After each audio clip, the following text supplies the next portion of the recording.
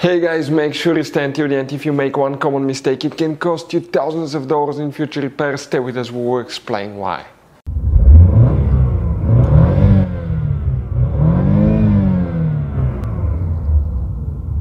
Hey guys, welcome back to Electrical Car Repair Live. Thank you guys for watching and subscribing to the channel. Today will be super helpful video to any of you having a GMC Yukon or Yukon XL, that generation here from year 2007 to year 2014. If you need to find where the powertrain relay is located, actually you don't have one, you have two that you need to check. We'll explain where you can find them, where you can buy cheap parts and tools, that way do not waste money and time. Why guys, it's always a good idea to test fuses and relays, all that will be covered absolutely free for your convenience. Make sure you stay until the end. So before we start, let us tell you a little bit about us guys. Every single car we get here at the garage, we try to make at least 200 to 300 free repair videos. We take them completely apart, we show you how to fix transmissions, engines, bodywork, interior, electrical, engine codes, almost absolutely everything. Why we do that guys? Because our mission in the shop is to save you as much money as we can. We have more than 14,000 free repair videos on our YouTube channels that can save you thousands of dollars in future repairs.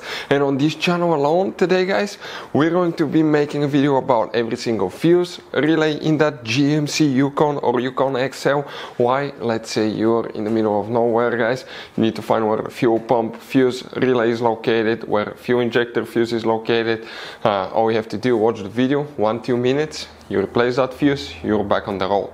So we make it for your convenience guys. Please subscribe to the channel, like the video, and if you need to buy parts and tools, we'll put the links in the description of the video below where you can get them at a good price, that way do not waste money and time. So let's start on it now.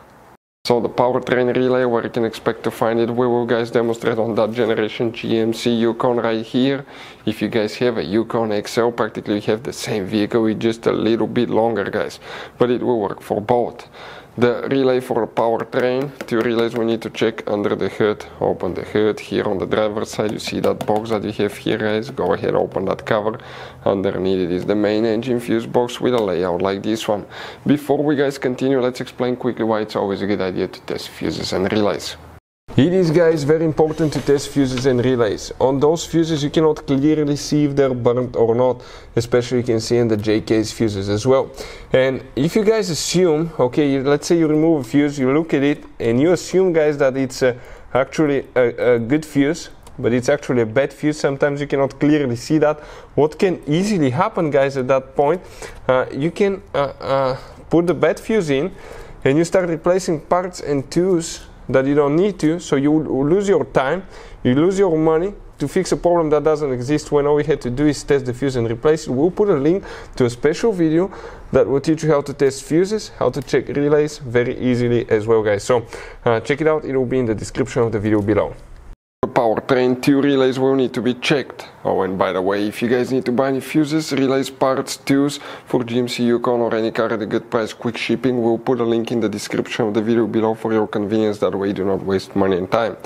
The relay, the first relay that we need to check is that relay right here guys. That's the main powertrain relay that you will need to check. You have a second one that you need to check as well, and we're talking about that relay right here. So this and this. Hopefully the video guys will be helpful. If you have any questions, let us know. Thank you for watching, see you next time.